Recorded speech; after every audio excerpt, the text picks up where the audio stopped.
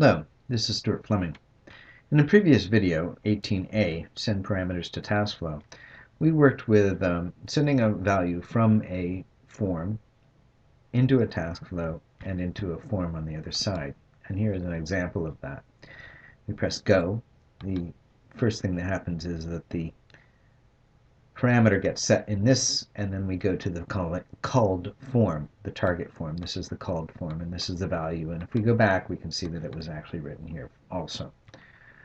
So tonight we're going to work with another aspect of this. We're going to, instead of having another form that we go to, we're going to have a region on the main form, the calling form, right here, so that both data will be on the same form and we don't have as much moving around. In order to do that, we have to make some changes. Well, the first change that we're going to make is we're going to take the go off of here, because we no longer need that. We will have the go to actually set the param, because that value is set here. And in the task flow, we don't need the return, so we can get rid of that. And in the ADF config, well, we no longer need the task flow here because it's going to be on the calling form, so we get rid of that. Save it. And let's open up the calling form.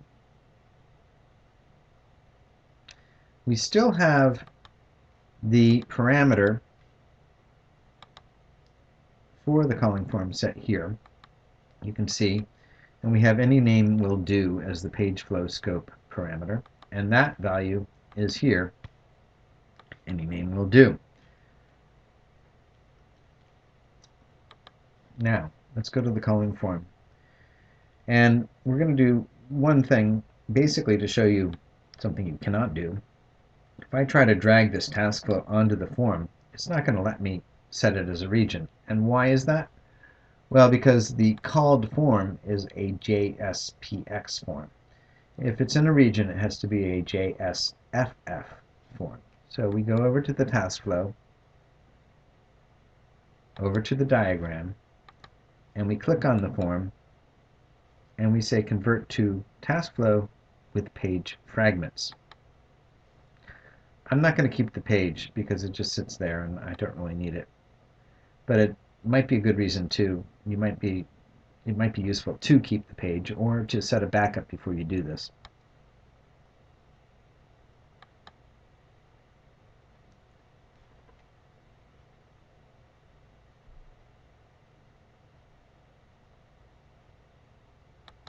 Okay. Now we have the called form. It is now a JSFF form, and we can go back to the calling form, and the main form, I should say, and then we can drag this on. And now it lets us put it on as a region.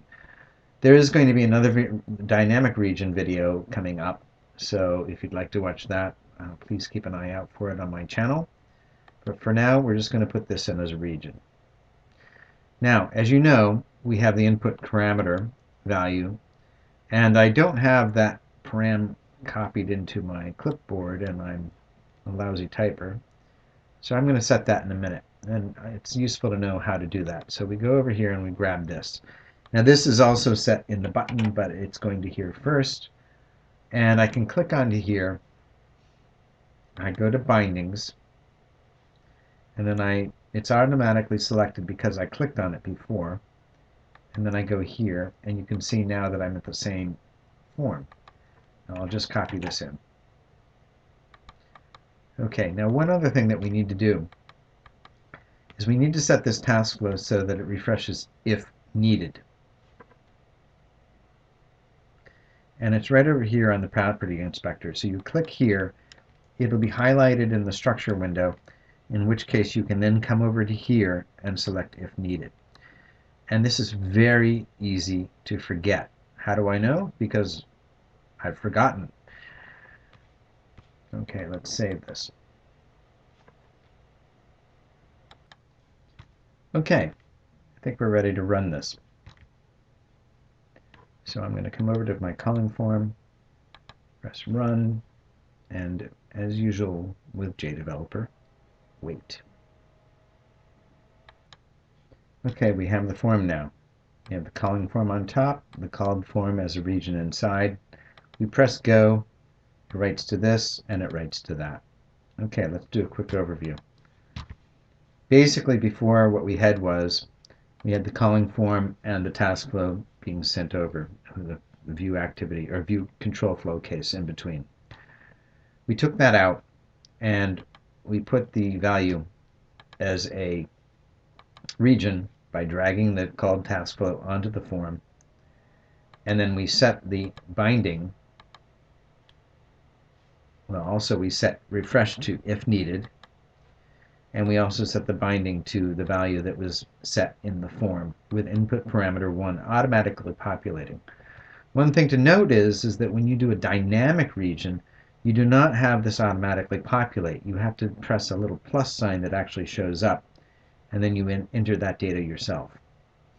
And you should watch that video because it's slightly different from doing it this way.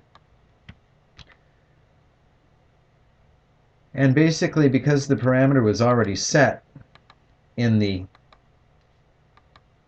task flow, and this value was set on the form over here in the property inspector, it ran just fine. I didn't really have to do too much to it. Although, as I said, absolutely necessary, setting the if needed is quite necessary, and that's something easy to forget because it's not very up front and center. Okay, I hope that was helpful to you. I hope you will watch my next video, which will be on doing the same with a dynamic region. Have a good evening.